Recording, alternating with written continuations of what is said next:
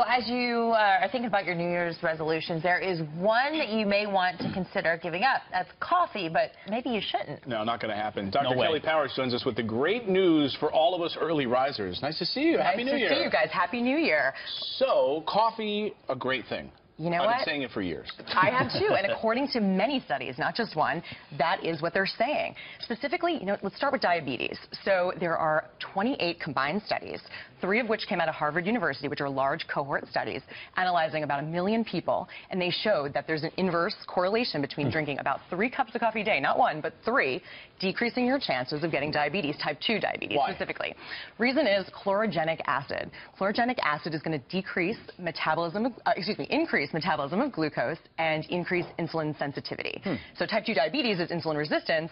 Thus, this is going to help out. Very good. Drinking coffee can protect us from liver cancer, too? That's true. That's true. So it shows a 14% reduction, according to various studies, from something called Cafstol.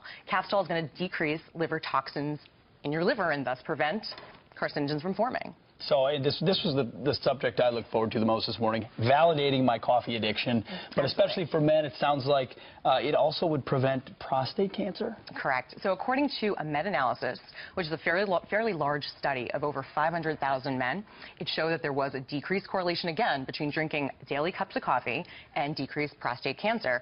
They even increased it up the ante if you had more than 2 cups a day to about 12 or 13% reduction in prostate cancer. And that's from antioxidants and, again, the chlorogenic acid. Hopefully 8 cups makes you bulletproof. Right, you think so. That's about where I'm Probably at. just start shaking. But, Well, that's why I'm so surprised that with your next point about Parkinson's disease, how does it, you say it helps prevent that? Right, and you know what's funny? It is kind of, it's counterintuitive, but it's the caffeine in coffee that helps with Parkinson's disease. And that's because it is going to block the adenosine receptors in the brain, which will then thus increase dopamine. So Parkinson's, by definition, is a shortage of dopamine, so this is going to increase the dopamine. Now, it will not stop Parkinson's from forming or developing. However, it's shown to decrease the symptoms, which are imbalance, muscle weakness, stiffness, that kind of thing. Now, we should be clear. We're talking about drinking black coffee, like the way nature intended it. No, with with artificial not the way that sweeteners. Anna drinks it. No, we'll leave that out. Splendas and milk in it. Black or with a little milk, I think, is okay. So, is there any downsides to it? they're not finding it in these studies. I mean, well, I should say this. Check with your primary care. There are some medications that are counter or interacting with it, so it's always best to check with your primary care physician on that one. And you say it can even make us live longer? Correct. So it can prevent premature death, as of all the reasons we just suggested, but also there are studies that show that there is a decrease in heart disease and chronic respiratory disease, influenza, and pneumonia.